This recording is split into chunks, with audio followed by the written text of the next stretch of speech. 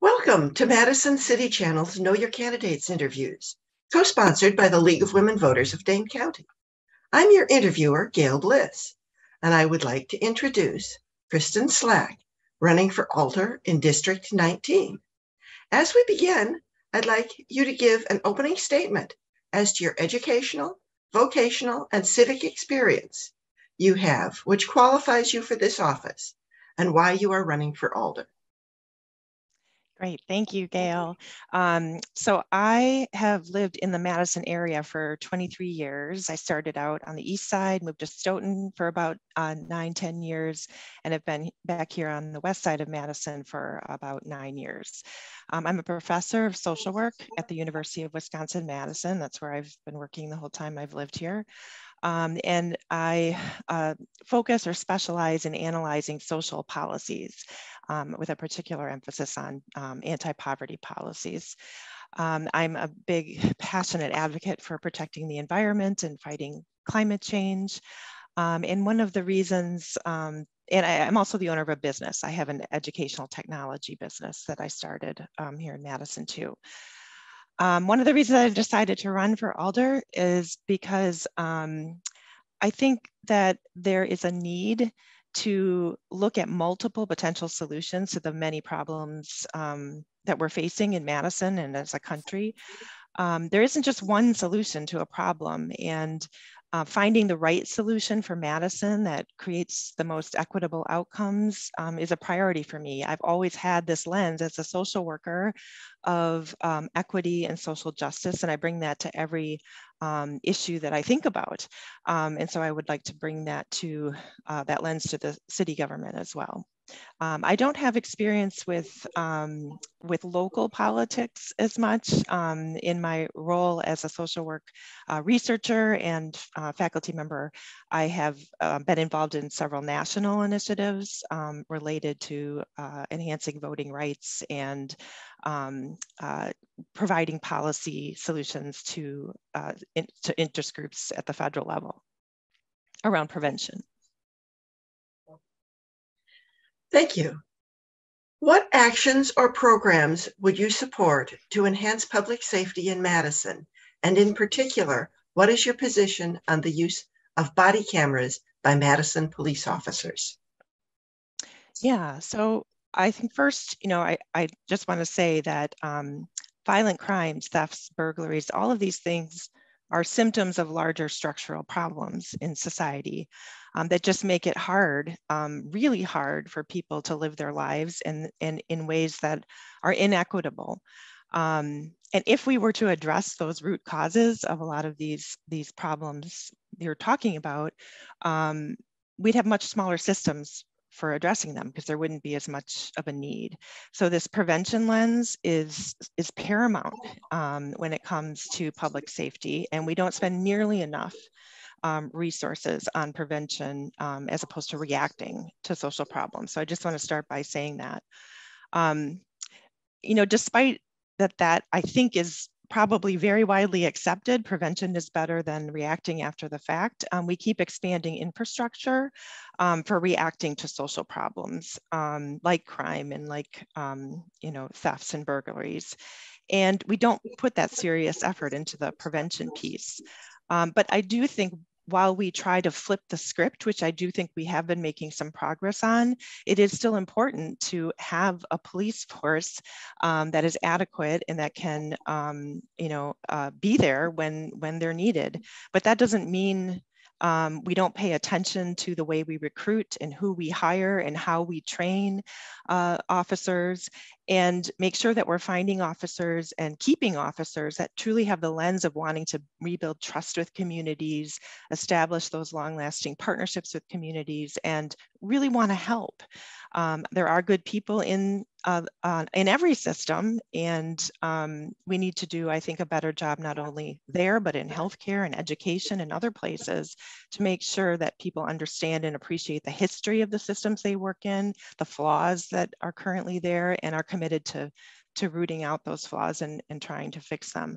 On the body cams, there's a huge debate around those, and I'm not versed in the evidence behind them, but I do think there's There's arguments around their utility for accountability with respect to incidents that happen. And without them, there's a lot we would have never known or seen as a public with respect to things that have gotten a lot of attention in the media and led to some change.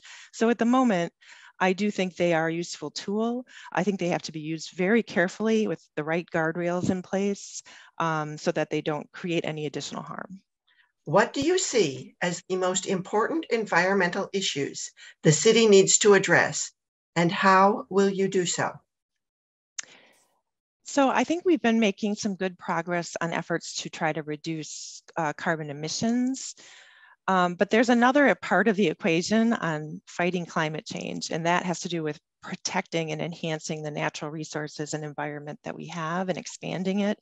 And that relates to drawing down the legacy load of carbon in the atmosphere. That's another part of the equation. And I just don't think we're doing enough around that. It involves much bigger efforts to protect the lakes. It involves managing stormwater differently. It involves protecting tree canopies and expanding them and using natural plants where we can. And so that's an area that I think we need to pay more attention to, particularly given the Madison area's history as environmental stewardship. So there's not a single solution, and I think we're not putting as much attention into that part of the effort that is really critical. What is your position on increasing the pay for alders? That's a tough one and hard to answer from the outside. I've heard both sides of the argument. I'm interested in learning more about it, and I think I am in favor of increasing the pay. I'm not in favor of increasing the duration of these positions, especially to 4 years. Maybe to 3. And I don't know if raising it to the amount proposed is the right solution. So I do have to learn more about the sort of advantages and disadvantages of that with a tight budget and an increasing structural deficit. So we have to keep those in mind too. What, if anything, do you think the city should be doing to support economic development? I think there's a lot of great stuff going on around Madison. I've been fortunate to be part of a startup community, of entrepreneurs, and have gotten to know a lot of great people doing really amazing things. But it's very tough. Access to capital is a difficult issue. The cost of having a physical office space or location, right along with the affordability for housing, is also a problem for a lot of business owners. And I'm very interested in supporting small businesses and helping create new ones, finding pathways to do that, but also to attracting new businesses to Madison, particularly those that align with who we are as a city and what we stand for. And one of the things that comes to mind is the environmental stewardship, and are there businesses that sort of help align our values with those types of businesses, and then to also make sure that we're spreading these businesses around the city. I don't think they all need to be in one location. People choose to live all over this city, and access to jobs in different parts of the city is something I think we need to put more focus on as well. How do you see racial disparities impacting constituents in your district? And are there any actions the city should take to address those? Yeah, I mean, I think I've working at the university and sometimes in some leadership positions. There are many ways that our practices create and exacerbate inequities that we may not even think about or notice as a system or as an organization. Finding not only the large obvious things that we already know about, disparities in maternal and child health or general health outcomes and access to housing, especially paths to home ownership and building equity, the way that the disparities that exist with the carceral system, for instance, and cash bail. those are all problems that have been widely talked about, but I also think that there are inequities in access to services. Sometimes there's hurdles or administrative burdens that just make things really difficult for some to access the things they need.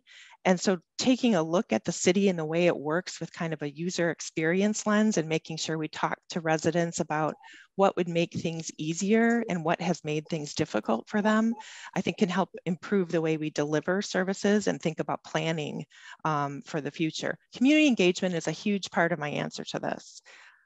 Community engagement cannot be an afterthought. It has to be proactive.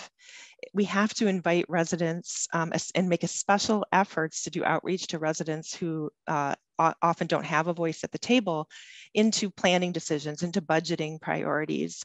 And we need to make sure we can be transparent with our communication to residents so that we are accountable on the policy decisions we make. So community engagement is part of my platform. I want to improve those practices at the city and make them much more equitable.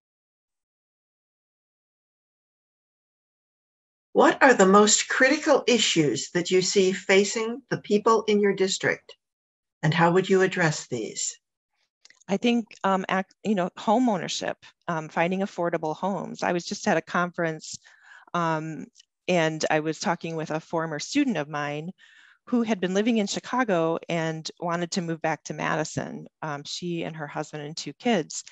And they could not find, after searching for months, an affordable starter home here. And so they ended up moving to Columbus, Ohio. And I think that's happening a lot. I think people are shut out of this pathway to homeownership.